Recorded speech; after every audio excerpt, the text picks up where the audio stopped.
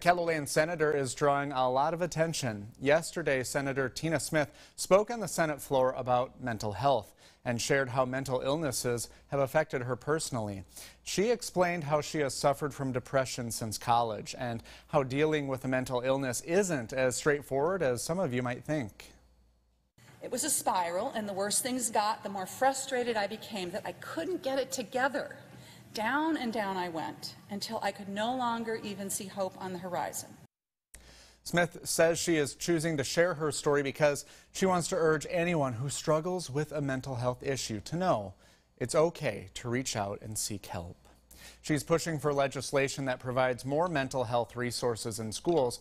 So which kind of resources are available to students here in KELOLAND? We're finding that out. We're reaching out to local schools to find out what their resources are like. We'll show you what we find out tonight on KELOLAND News.